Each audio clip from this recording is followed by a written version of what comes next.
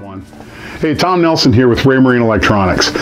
One of the great things about having quality chirp sonar on your boat is obviously it's going to let you locate more fish, which is going to allow you to catch more fish. But quality Raymarine sonar is going to do more for you than just that. It's going to help you be more aware to what's going on in and around your boat. Specifically on the west coast of the United States and around, we're all required now in deep water fisheries to keep some type of descending device on board our boat. In my case, I use a sequelizer.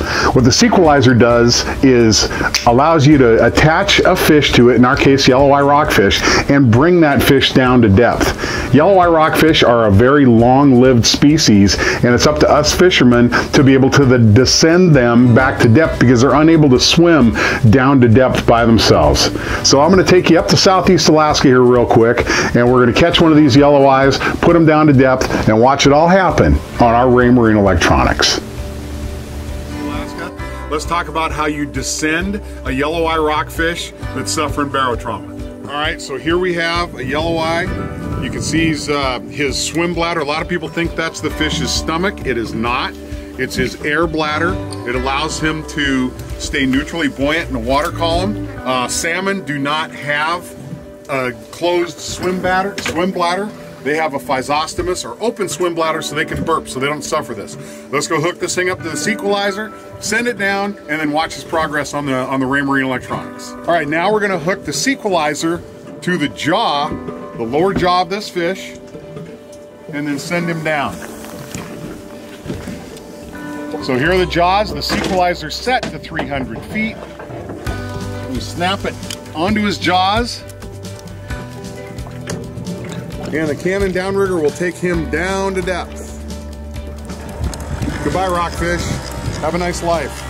So now let's look at the Raymarine high chirp and see the progress of our little rockfish here. So in the very corner of the screen, we're seeing that downrigger ball descend. So now we're approaching the point on the sounder where it is about to release. So the rockfish has now separated.